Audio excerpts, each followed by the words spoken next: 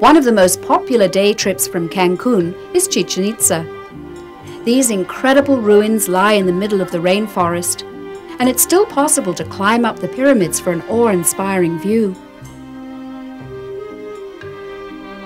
The ruins cover an enormous area, and there's so much to see, visitors often feel rushed if they join an excursion which returns to Cancun the same day. After all, it's at least 2 hours in each direction.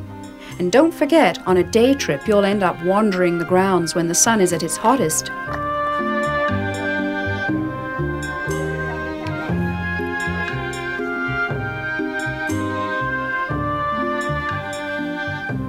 The best time to visit is early morning and sunset, when it's cooler and most of the day trippers have left.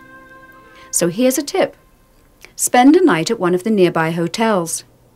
There are several to choose from, including this hacienda-style property, just a stone's throw from the ruins.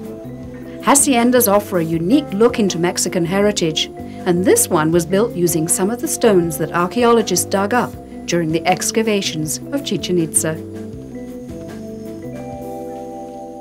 For more information, visit our website on topoftheworld.net.